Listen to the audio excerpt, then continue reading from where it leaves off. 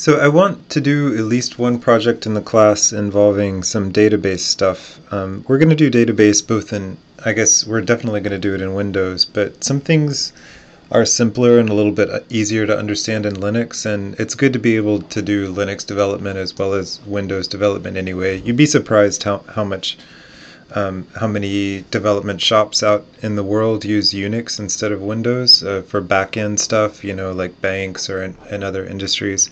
So it's good to be able to navigate and develop in Linux as well as Windows. So let's do a C# programming project involving Mono, which is the environment in which you run C# code in Linux, and we'll also do some database development in that environment once we get there. So I want you to, if you already have Linux running on your system or something, then you're good. You don't need to do anything. If you don't, then you need to somehow get some kind of Linux distribution. So one easy way to do it, if your system is fast enough, and almost all systems are these days, is to just install a Linux installation and as a guest OS in VirtualBox. So I'll go over how to do that, and probably not any other way either. So if you want to actually install Linux on your system, that would be great, but I'm going to leave that to you. So if you want to set something up like I have here with VirtualBox, you need to download a few things. So first you need to download Oracle's VirtualBox, and hopefully you can see here I just googled download VirtualBox, and then I got a link. The very first link is here to Oracle's VirtualBox software, and then I want to download it for Windows hosts, because the system that's going to be hosting the OSs is the host OS, and as you can see I'm using Windows here, like you presumably are too. I guess if you're using Mac it'll be a little bit different. And if you actually, I don't know a lot about Mac. If you are doing stuff on a Mac, you might be able to just use that because OS X is based on Unix. So a lot of this, but the specific instructions that I'm going to give are not going to work on Mac, because I'm going to use specific properties of the way software is installed on Linux distributions that descend from Debian. And so you won't be able to follow these instructions exactly, but maybe you can still get your system working just natively on your Mac OS. Okay, so this is where you download VirtualBox, and I'm going to assume that you can get this working and stuff. It's just downloading and installing an application. Once you get VirtualBox installed, if you open it, it'll look like this, except that you won't have any operating systems yet. So to get those, you need to download an ISO, or a disk image, an installation disk, the image of an installation disk for some Linux distribution.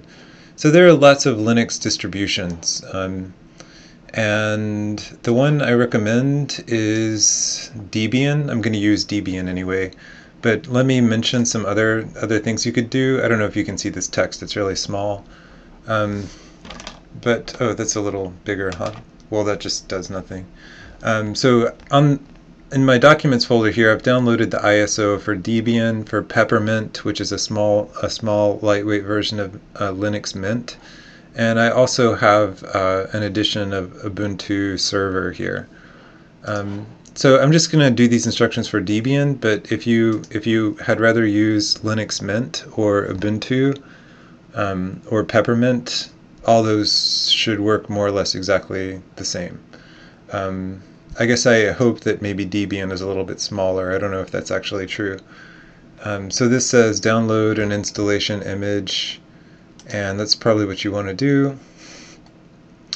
And so this is a little scary. Here the cursor is pointing to AMD 64. That's because I actually have an Intel processor. That doesn't matter. My processor is 64-bit. If your processor is not 64-bit, I'm not positive what to do, but I would try this, I guess. Try i386. If that's an issue for you, let me know, and then we'll deal with that as a special case. Alright, so I'm going to assume that you now have the disk image, and so once you have the disk image saved somewhere, like I have mine saved here, how do you load load a new operating system into VirtualBox? Well, I'm just going to click on, I'm going to do it. I'm going to click on New here, and then it says name and operating system. So I'm going to say, let's just call it Debian 2 because I already have Debian, and here it says type is Linux, version is Debian. That's good. And it says how much RAM do you want to allocate to the virtual machine, and this will depend on how much RAM you have in your system. Here I have 16 gigabytes of RAM. It really just needs 1 or 2, so I'll give it 2 gigabytes. Actually, I think 1 would be fine if you have a 2 gigabyte system. So that's fine. And now just click through all the defaults here. You can read those if you want. I'm just clicking next. Okay, and now here, what you're setting here is the maximum size that your hard disk can ever be. Here I'm setting it to 23 gigabytes. So it's not actually going to take up that much space on your hard drive because this virtual hard drive is going to grow dynamically. And so what you're doing now is just putting an upper bound on how much it could possibly take of your hard drive. So I put this one at 28. And now what? Okay, so here it is. It's been created, and hopefully you can see it says Debian 2 powered off right here. So I'm going to do a couple things. I'm going to go to Settings and click through. It's nice to be able to do bidirectional clipboard. I've never done drag and drop, but that sounds nice too. And under System here, the base memory is what we said. You can give it more processors if you want. I'm just going to give it 1 processor, and that looks good. The video memory you probably want to push up.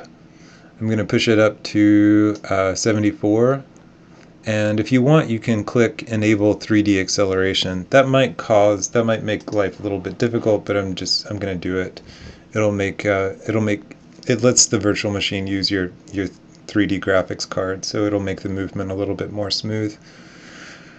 And that's it. So there's some other things that you can set here, but let's not worry about that. So okay, that's the settings. Now I'm going to start it for the very first time. And okay, so now I have to find the ISO. So where this is depends on where you saved your ISO. You can see I have one right here. So I'm going to select Debian 7.1 AMD 64, and I'm going to click Start. So what I just did is I selected the ISO that I downloaded from Debian. And now this is going to take a while. So click Install, and this whole process might take about 30 minutes depending on your internet speed. I'm not sure that I'm going to go through the whole thing on this video. Because it takes a long time. You can see that it's downloading and downloading and downloading. Maybe I'll be able to edit this stuff out later. Okay, but what did I do? All I did was click through the defaults, right? You do have to make a few choices at some point during this process, but it should be pretty obvious what to do. Blah blah blah. Host name is Debian. Sure, that sounds good. I don't care about the domain name, so continue. And root password, this is very important. You do not want to forget the root password or you will not be able to use your system. This is the password that's going to control everything about your new operating system. It doesn't matter what it is, just remember it. Okay. Write it down, something, make it your usual password. Now this screen is asking you to give the full name of a user. So my favorite username is Hunter. It's probably not yours, but you can pick whatever username you want. Okay, and select a username for the new account. Okay, that's fine. And password for the user. So I'm going to use the same password as the root password because I'm not really paranoid about security. If you really were, you would probably you want the user to have less privileges than the root. You know, the root is the Unix version of the administrator. Okay, sorry. Oops. Yeah. Okay. So I made a mistake. And so the root user can do anything, and therefore you should be careful who has root access to your machine. Alright, I'm saying that I'm in the Eastern time zone, so are you. Blah blah blah. Doing a bunch of stuff. I'm going to just say use entire disk. Say yes, yes, yes. Yes, yes. Yes. And here you have to actually say yes, so yes. By the way, you know, this is totally obvious, but if at any point I go too fast, I'm a recording, and so you can pause me and then do, you know, or, you know, back up or fast forward, whatever. Hopefully this won't take too long. The internet connection I have here at home is about 1,000 times faster than the internet connection that they have at John Jay, and hopefully it's the same at your house. Looks like nothing's going to happen here for another couple minutes. You might want to go make a cup of tea. It's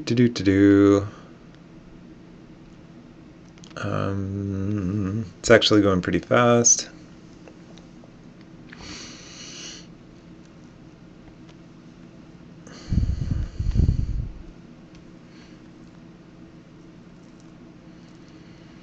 Somebody told me a really bad joke lately. There was a contest at Mad Magazine to come up with the most pejorative phrase possible for Belgians.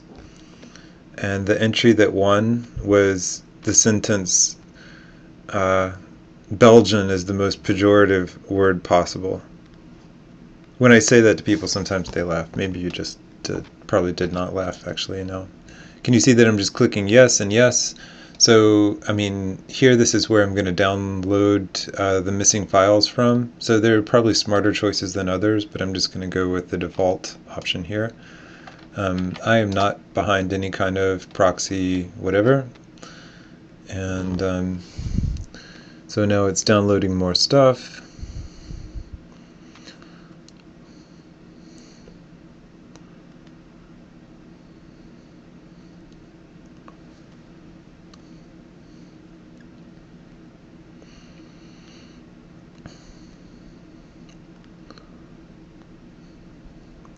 So feel free to fast forward through this part. I will not be offended. It's retrieving a bunch of stuff. Preparing blah blah blah.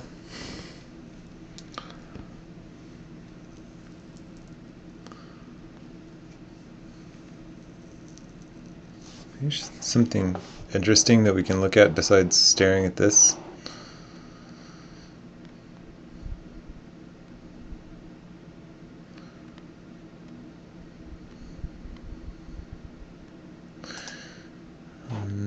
Maybe we could look at Slashdot.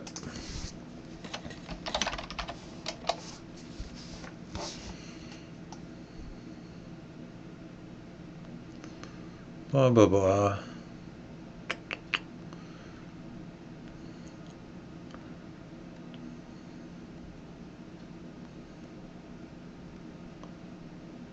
This is about college. Looking beyond universities to source talents. Tech-heavy industries are constantly looking for new sources of innovations, but where are the best place to find them? The grammar is not always the best on Slashdot. Increasingly, businesses are looking beyond universities and source ideas from savvy high schoolers. Case in point, high school programming team finished, this guy is not a native English speaker, high school programming team finished in the top 5 of MasterCard's next API challenge. And what does that mean? Do you have other good examples on how to encourage okay, it finished. Alright, so this is just asking you if you want to automatically send errors to Debian. I'll let you make your own decision there, follow your own conscience. And what do we want? You know, you can, if you want to pick some other things, actually we're going to manually install the SQL database, so I'm going to leave that blank even though we do want one. and I'm gonna hit the tab button once. If you want to fill one of these in, hit the space bar. I'm gonna hit tab once, and that highlights continue, and then I press return.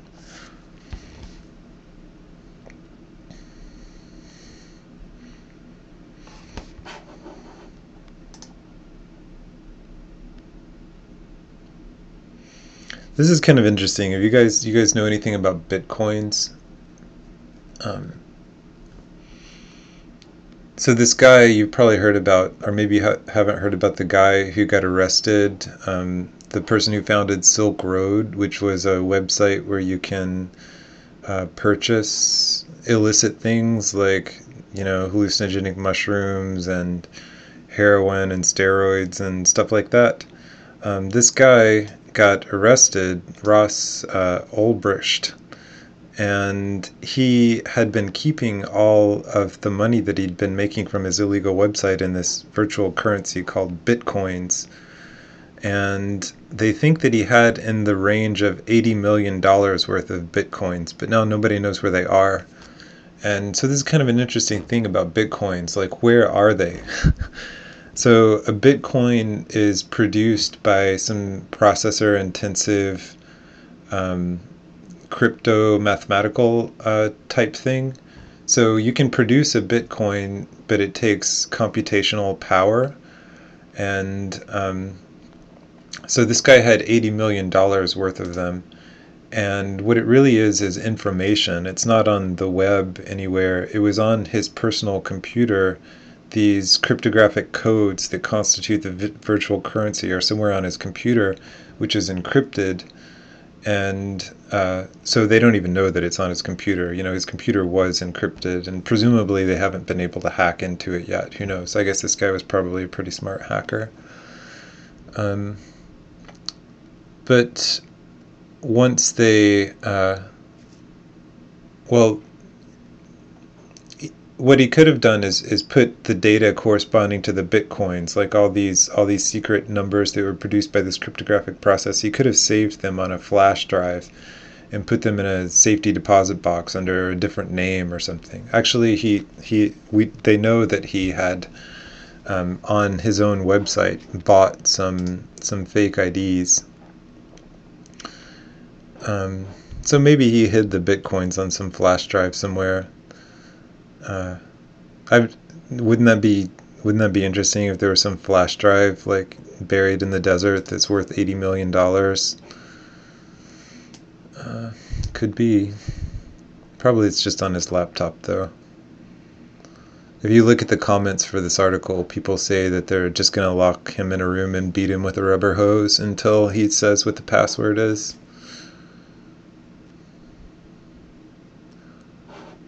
Yeah, I'm definitely going to have to edit out this part of the video.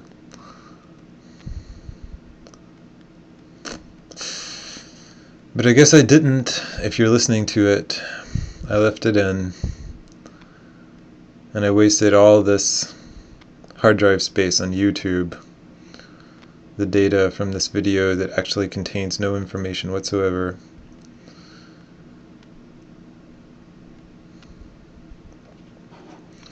What it's doing now is it's downloading and installing a bunch of packages for the operating system that were not included in the ISO.